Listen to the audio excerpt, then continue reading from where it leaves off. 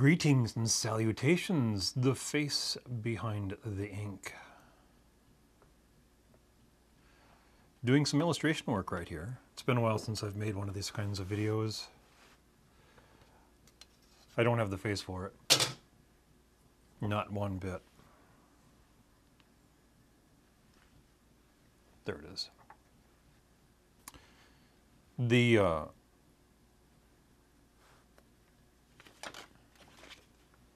see. Yep. The bit about the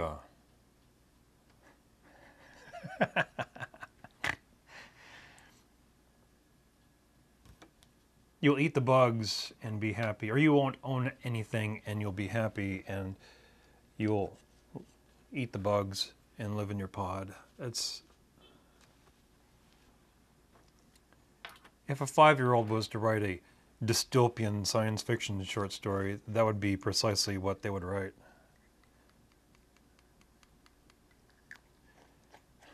I mean, it's only slightly more, it's scary. I mean, to realize that there are NGOs and governments out there infected by these NGOs that are so influenced by this abject madness. But still, I mean, you'll eat the bugs and be happy, and you'll own nothing and be happy. This is 5-year-old utopianism, absurdism. It's funny. It's terrifying, but it's still funny.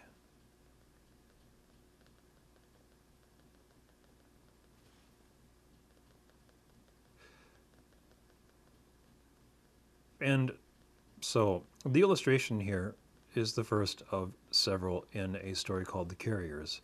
I won't get too much into the detail of The Carriers. I will be doing a reading of The Carriers.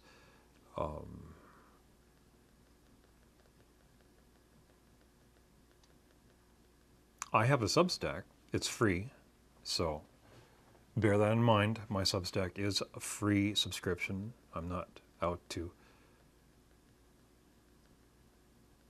charge for something that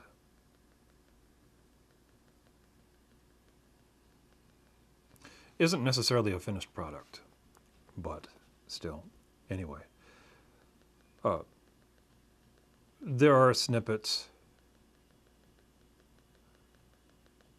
of fiction that I've written on my Substack. The Dissident Reservation. How modern, isn't it? And to explain it, the Dissident Reservation, I reserve the right to be a dissident, so to speak.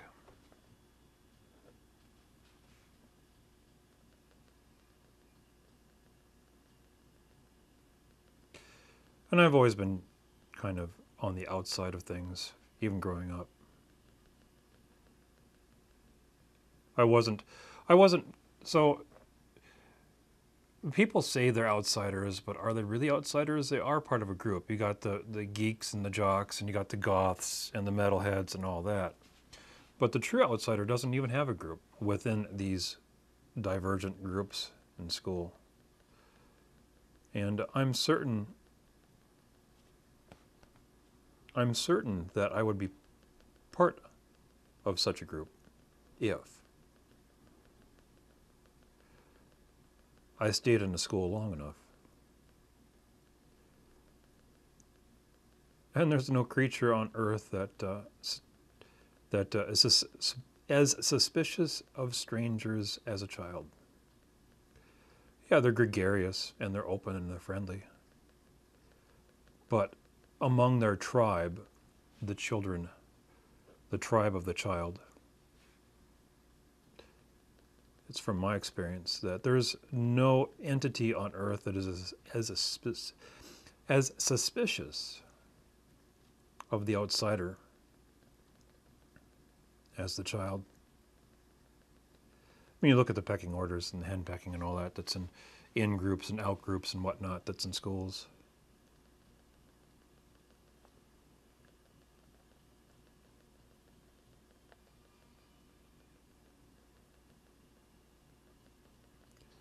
And that doesn't have anything really specific to have it to do with anything other than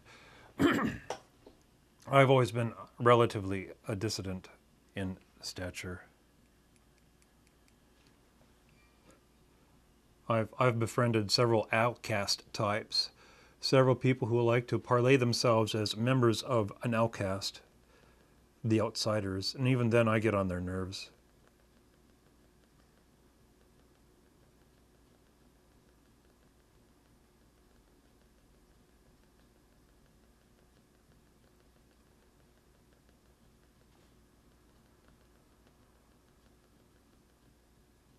My parents were outsiders. They were, I suppose you could call them natural born outsiders. I suppose in the grand scheme of the Great Reset and all these things that all have unfolded and will unfold in the world, my parents were natural born wage slaves, and I suppose that's what that's my fate, so to speak. Not to be depressing, but you know, a person with such a long face. Always looking so gloomy, so sad, so woebegone.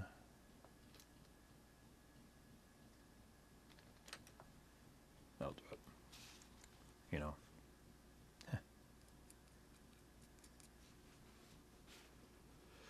But yeah, the Substack is the Dissident Reservation. Yes, it's got my real name. It has my real name. Why not?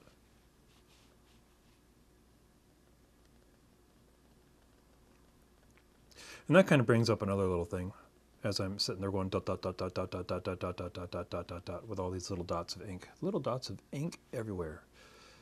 You'd think he had stubble and 5 o'clock shadow growing on his hands. There are some science fiction stories that I will, not that I'm teasing anyone, not that anyone cares to be teased, that I do plan to write under a pseudonym. Provided, of course, the powers that be ruling this world into the ground don't make such an act impossible.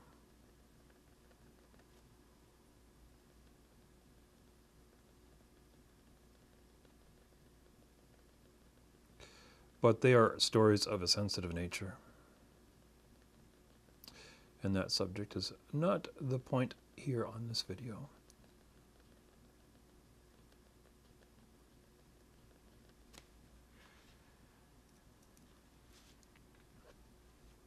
Kind of testing out another camera. Won't get into that. It seems ultimately pointless to brag about what camera is and what camera isn't. You know, Tim Pool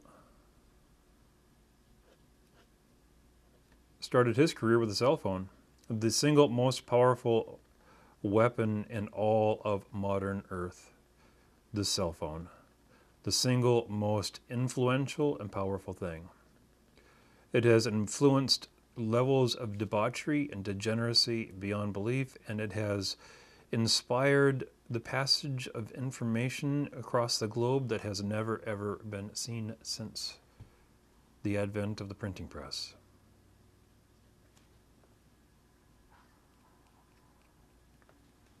And of course there are flip phones and the average run-of-the-mill, you know, call and text phone, but the smartphone,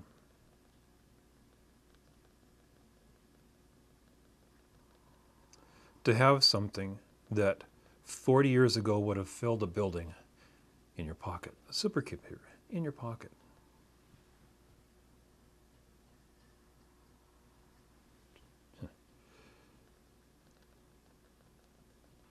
It's a remarkable thing.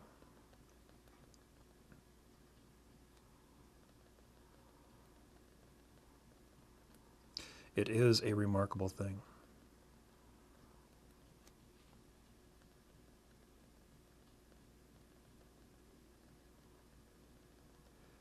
But back to the bugs, back to the pods.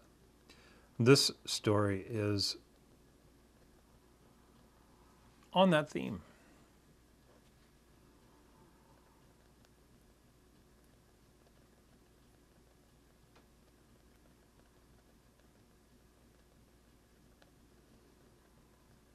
It's dystopian, obviously. You know, the way the world's going, you never know, it might be a prognostication of things to come. That's not the intention.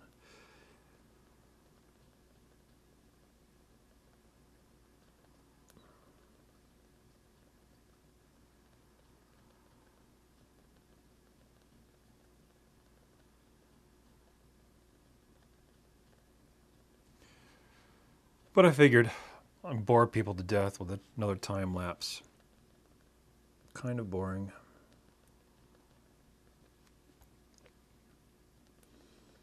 And this is tedious work.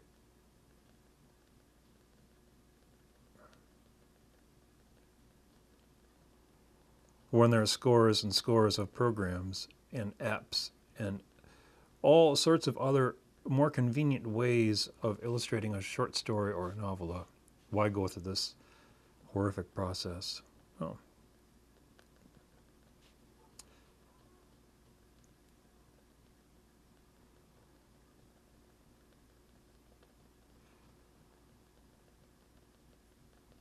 It is what it is.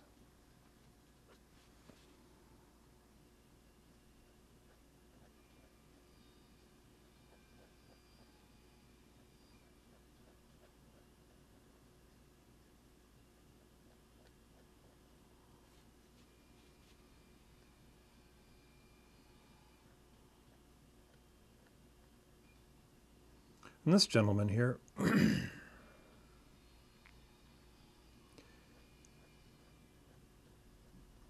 living in an underground tunnel system in the community, he has found himself a bug, crawling in the dark, minding its own business, and he grabs a hold of it, and he's enthusiastic beyond belief because he struck it rich.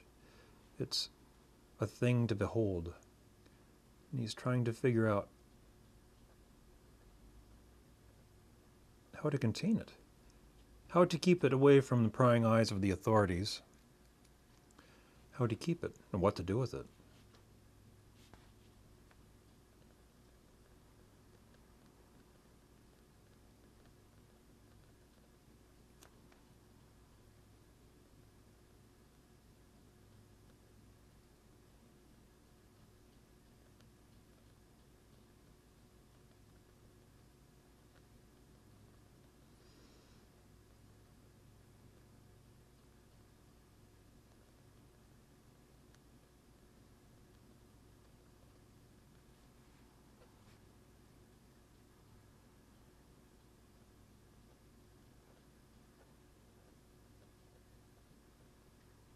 So, anyway, I just wanted to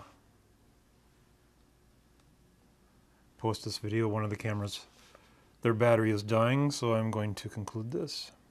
It's long enough as it is. I've appropriately bored enough people. So, anyway, thank you for watching.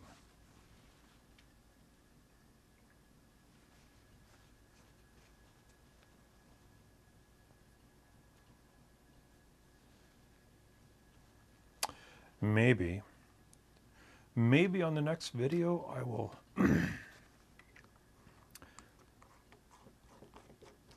be more to the point. Have a good one.